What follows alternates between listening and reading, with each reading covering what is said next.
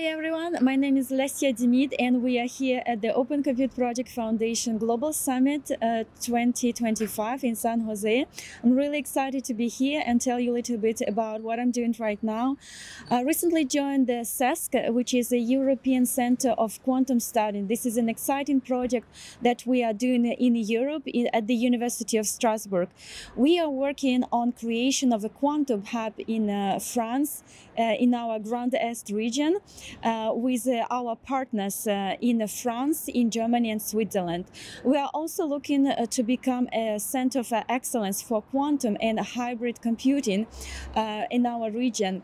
And we provide fundamental and experimental research and also looking for partnerships with the industry and startups in order to accelerate productization of these early new technologies.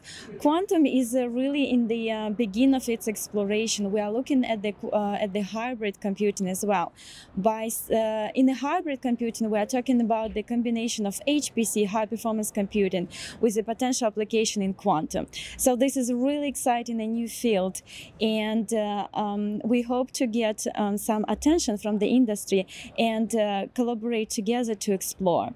At the Open Compute Project, there is a group that works on quantum and hybrid.